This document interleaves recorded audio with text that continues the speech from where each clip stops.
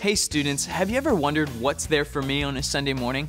Well, that's a good question, and I'm glad you asked. Here at Grace Fellowship, we believe that student ministry is not a replacement of church, but an extension of the church to reach into the lives of students. What we would like you to do here at Grace Fellowship is participate in our first service, to be a part of the church and not just a student ministry. Because ultimately, God wants you to further His kingdom by being a part of a local church. So I want to personally invite you to come and participate with us, worship with us during the first service here at Grace on a Sunday morning.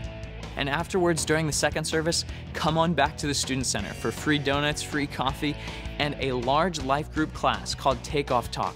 This is a special time for students to interact with one another during our second service after interacting in our first service with their families. We get to sit down and discuss how we can take God's Word and apply it to our lives. Our Takeoff Talk class also participates in different service projects around the church.